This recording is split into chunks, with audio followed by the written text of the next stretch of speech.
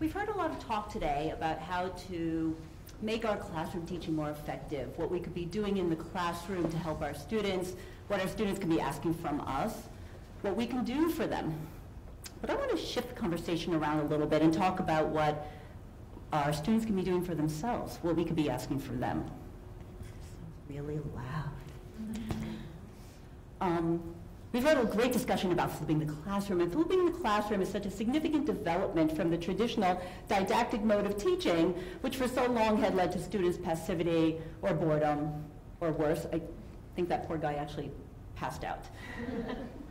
Having students actively learning through the flipping innovations we've heard today, like collaboration and peer review and interactive exercise, marks a significant change for the better.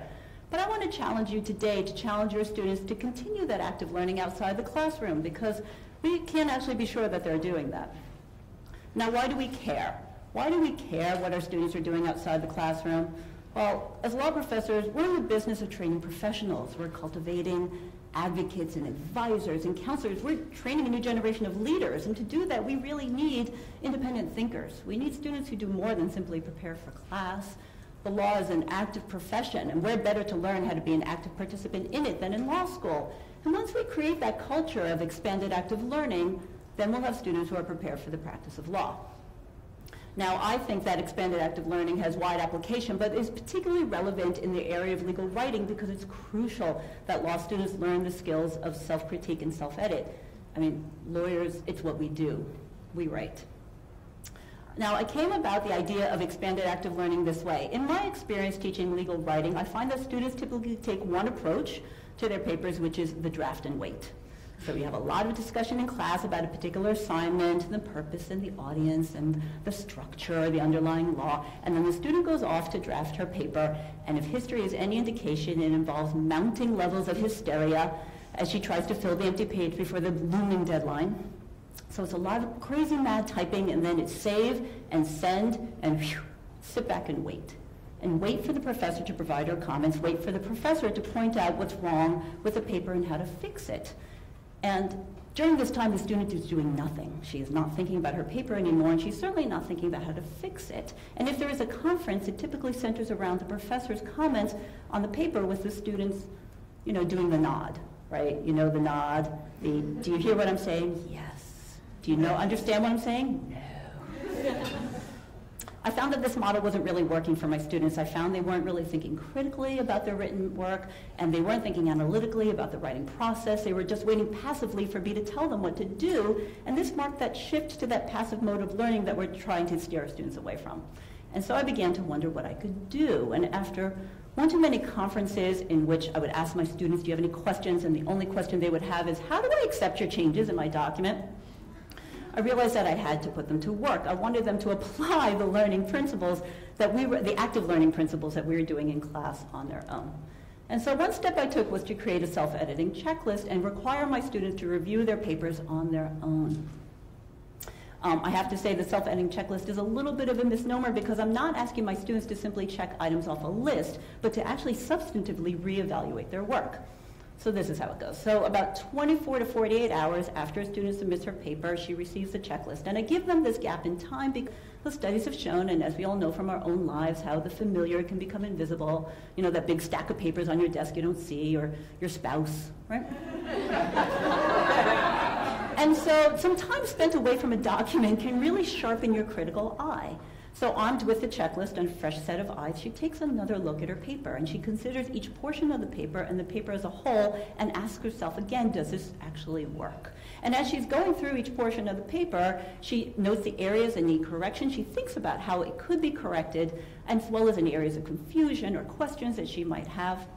On this particular sample that I have on the screen, the student was asked to self-edit the office memo, and the self-editing checklist I've applied to the office memo, every document, pretrial briefs, appellate briefs, complaints, transactional documents, And in this particular one, you'll see on the screen, this portion that's shown on the screen is that she was asked to evaluate her question presented. And so I provided some general guidelines about what a question presented should include or things that she should consider. And I asked her to take another look at her question presented and to evaluate it against those guidelines. And this particular student noted that she actually included too many facts in her question presented, and it made her question presented then too clunky and difficult for her reader to understand, and that on the revision she knew she was going to have to cull those out. And she went through each part of her paper like that, noting the areas that needed revision, thinking about how to make them better. And then she took all of that with her and brought it to the conference. And the conference now was centered on her thoughts and her comments about how to make her paper stronger. And I, as a professor, really acted more as a facilitator. I was the one who got to do the nodding, right, while she led the conference. And she, in this way, was really actively learning. She was, in essence, becoming her own teacher. And only after the conference does the student receive my written comments on her paper, which now include this very rich discussion that we had together. That now includes this really rich discussion that we had together. I found that there are multiple benefits to this approach. The first is that since the students are actively engaged with the material, they take greater ownership of their work. They feel more responsibility for it. Because they themselves have identified the areas that need fixing, they have greater incentive to fix it. They have been now internally motivated. Along those lines, I found they have greater mastery of the material, of what I'm trying to teach them, my goals in teaching legal writing. Again, too, because they've identified the areas that they feel need revision, they can understand better why and how to fix it. And finally, it makes life a little bit easier for me. You know, those typical superficial mistakes that students often make on their papers, the typographical, grammatical, George Bush-like kind of errors. I really don't have to deal with those anymore because students will see them on the self-review and they will fix them themselves. And typically a response that I get after they've done such a self-review is, I am really so sorry that you had to see that.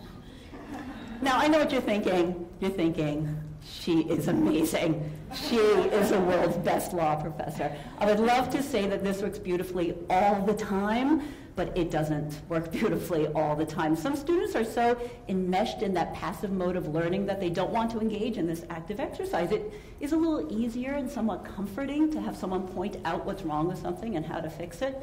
What I'm asking students to do is difficult. I'm asking them to change a mode of thinking rather than just simply receiving information passively. But when it works so beautifully. When it works, I see this increase in the student's professional reflection, that she's no longer drafting documents simply to fulfill the requirements of a course, but because she can understand better the goals of what I'm trying to teach her, that she wants to become a legal writer. Having my students self-critique and self-edit over a period of time and over a number of papers helps them see their development as legal writers. They become more as actors in their own education. Now, as I had mentioned, expanded active learning has wide applications, so you doctrinal professors, you should feel free to join us, jump in the pool, water's really fine here.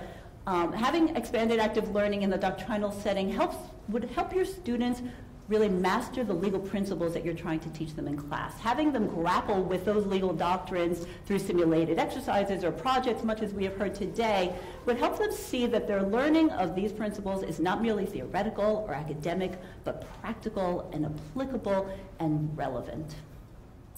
Now, is this easy? Sure, it's super easy.